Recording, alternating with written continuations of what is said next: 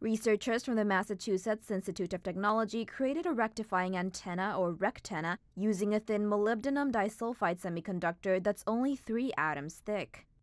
Electromagnetic waves like Wi-Fi are captured via the device's radio frequency antenna and then converted into direct current.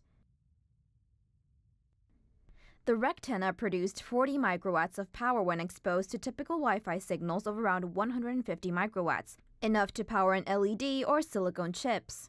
According to MIT, early applications for the technology include flexible smartphones and wearable electronics. The device can also reportedly be used to power medical implants or swallowable sensors in place of traditional batteries, which can leak lithium and be lethal to patients. Due to its flexibility, the device can be fabricated to cover large areas. Researchers believe it's possible to develop electronic systems that can wrap around highways, bridges, or office walls.